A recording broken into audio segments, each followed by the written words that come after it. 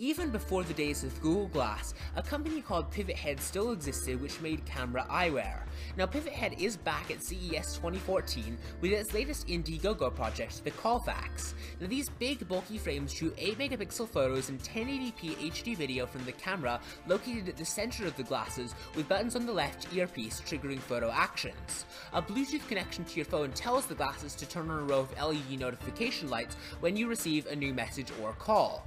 But Pivothead's real innovation comes in powerful extra modules that slip over the end caps of the glasses, tremendously expanding their capabilities. For example, one module can turn on live streaming while another acts as a battery pack to nearly triple the device's 400 mAh capacity.